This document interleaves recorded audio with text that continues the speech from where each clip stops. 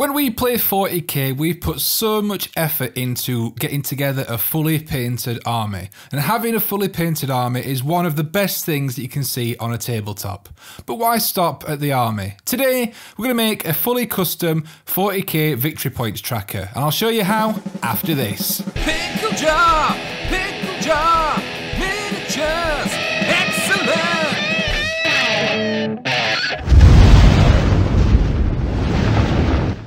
Hello and welcome to the Pickle Jar. My name's Josh and today we're going to be making a custom 40k victory point tracker.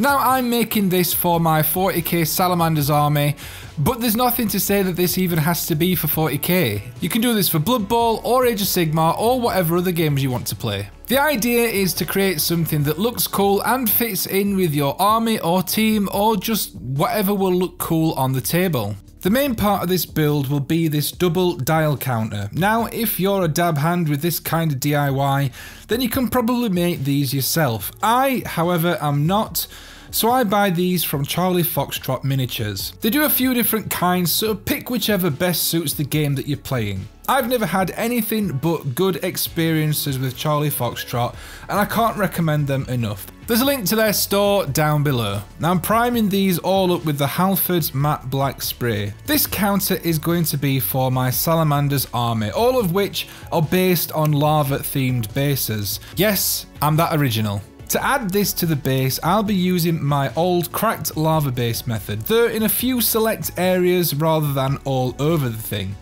When adding lava effects to things, I start with a darker red as a base coat, then work up through a brighter red, an orange and a yellow, and finally in very select areas I add a little bit of white.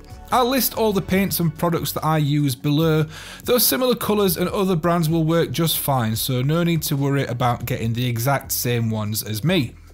Once I've painted a few patches in the lava colours, it's time to add the cracking effect. For this, I'm using Modern Earth from Citadel. I'm just applying this to the lava areas, leaving the rest of the base clear for the basing material later on. I'm not putting this on too thick as I don't want the cracks to be too big. Now once I'm happy enough with the coverage, this part can go to one side while I work on the main decoration.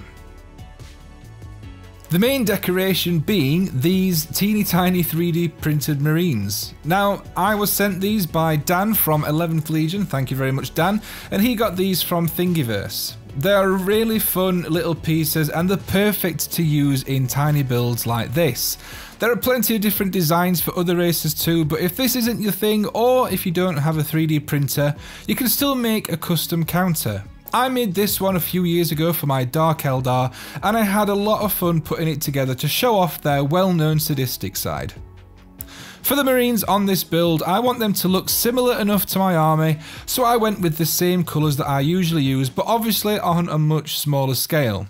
So it was a Wraithbone base coat followed by Warp Lightning contrast paint, a spot of Moot Green with a touch of yellow here and there for highlights, and these were looking pretty good.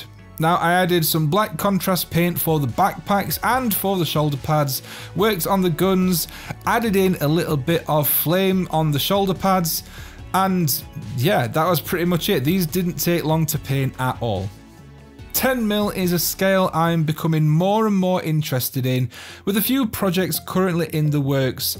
I've always put off starting doing anything on this smaller scale, but you know what? It's actually pretty fun. With the Marines finished, it's simply a case of adding the Marines to the base. To add these, I'm just using a spot of super glue. I added a bit of black paint around the bases as well, just to help them blend in with the top of the counter. Once that was all dry, it's time to add the finishing steps. For this, I'm using the basing glue and the Grimdark City Rubble base ready from Geek Gaming Scenics. I want to leave the cracked lava areas exposed so the glue is going on the other areas, overlapping on the edges of the cracking to blend the two parts together nicely. Once the glue is down, I add the base ready, focusing more on the finer stuff rather than the bigger chunks. Once the top of the counter is dry, it's just a case of quickly putting everything together and then getting the glamour shots. Making things like this, accessories for armies and teams, is a lot of fun. It can also be a nice palette cleanser in between painting units for the armies themselves.